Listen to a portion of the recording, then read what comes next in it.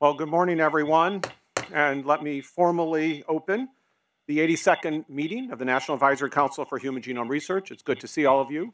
We have a busy, but I think interesting and important open session ahead of ourselves for the rest of the day. Let me pause for a minute and immediately point out that sitting to my left is not our usual Executive Secretary, Rudy Pizzotti. A family situation arose at the last minute that precludes Rudy from being here in person. The good news is NHGRI has a deep bench of excellent people that can step in and substitute on short notice, and one of those is Dr. Bettie Graham. And the 6 places on the open session agenda where you see the name Rudy Pizzotti, just substitute Bettie Graham, because she will be leading us through some important steps along the way. With that, I think I will turn this over, in fact, to Bettie to deal with some immediate business. Good morning. I would like to welcome everybody to the 82nd meeting of the National Advisory Council for Human Genome Research. I want to thank all of the council members for being here. I know it's been on again, off again, but we're finally here, and so we will do the business. First, I would like to introduce 2 new council members. The first is Dr. Wendy Chung. She is the Kennedy Family Professor of Pediatrics and Medicine at Columbia University and a member of the Institute of Genomic Medicine. She is board certified in clinical genetics and clinical molecular genetics and genomics. Wendy serves as the director of the Clinical Cancer Genetics Program, the co-director of the Molecular Genetics Diagnostic Lab at Columbia University, and supervises medical education in human genetics for the Columbia Medical School. Dr. Chung's research interests have focused on the mapping and characterization of genetic variants involved in the development of both complex diseases and mammalian traits. She has studied multiple phenotypes, including congenital diaphragmatic hernia, congenital cardiac malformations, cardiac arrhythmias, obesity, type 2 diabetes, and breast and pancreatic cancer. She has also developed mouse model systems to study the role of variants in diabetes and obesity.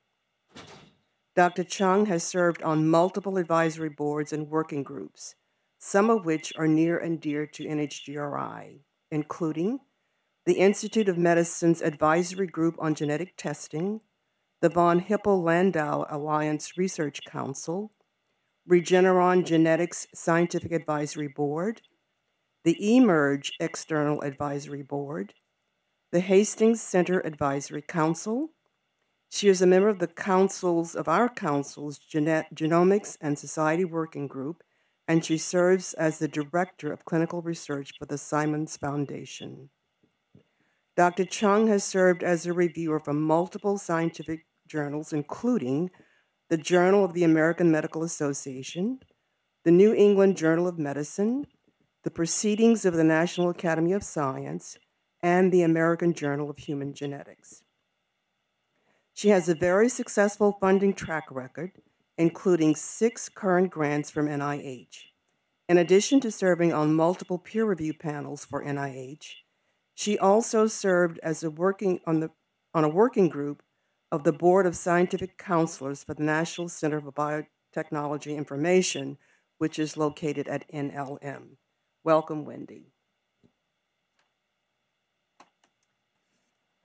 Dr. Steve Fodor is the Chief Executive Officer and one of the founders of the company 13.8 Incorporated. We want to hear more about 13.8.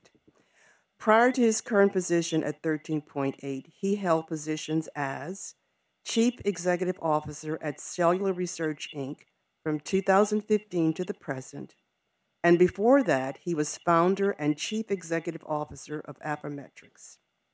Dr. Fodor has served on multiple advisory boards for companies and institutions, including Inscopic, Inc., Moleculo, the College of Chemistry at the University of California, Berkeley, Howard Hughes Medical Institute Janella Farms Research Campus, the Bill and Melinda Gates Foundation, the Grand Challenges Exploration.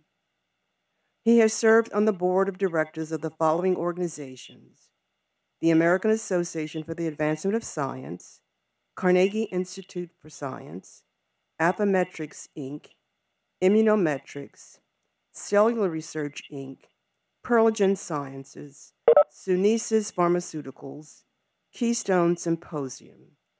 Dr. Foda holds over 130 U.S. and European patents. Welcome, Steve. We also have with us liaisons from several professional organizations. Viewing on webcast is NHGRI from the International Society of Nurses and Genetics. And here with us are Mona Miller from the American Society of Human Genetics and Rhonda Schoenberg from the National Society of Genetic Counselors. Welcome, everyone.